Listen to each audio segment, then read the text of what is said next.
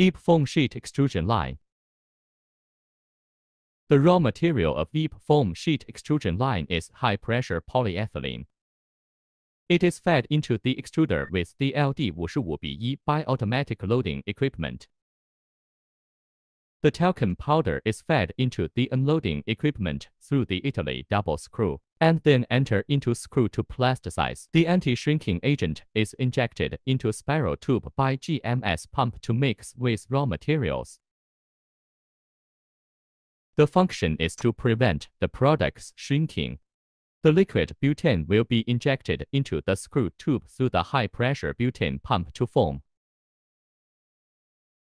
After cooling by the screw tube, the plasticized blend materials will extrude out from the nose. After the product reaching the length customer requires, the meter counter will alarm automatically, and then change the roll, weigh, pack and enter into warehouse.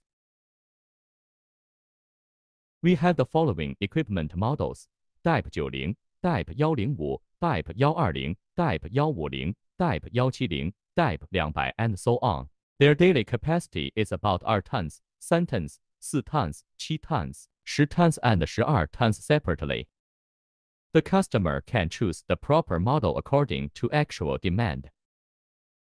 We are also very glad to research, calculate, and recommend the needed model.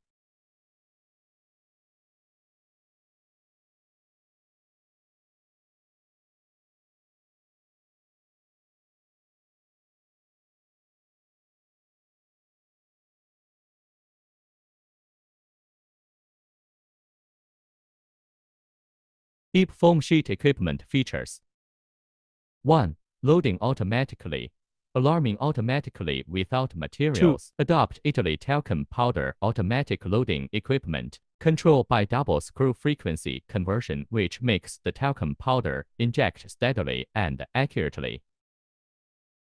3. Adopt cycle water to cool with the features of stable temperature, accuracy, and quick temperature reduction. For the die screen changer is international famous brand. Hydraulic equipment adopts import electromagnetic valve and motor which can change the net quickly and without leaking materials. 5. The die pressure adopts diaphragm manometer and equips with die temperature display to guarantee the stability of the sheet quality. 6. Wind changes automatically and it alarms when the product reaches the fixed length and time. 7. EAP foam sheet has the features of less investment, fast efficiency, and new equipment, new techniques, new products, less pollution, less material, less cost, and high technology content.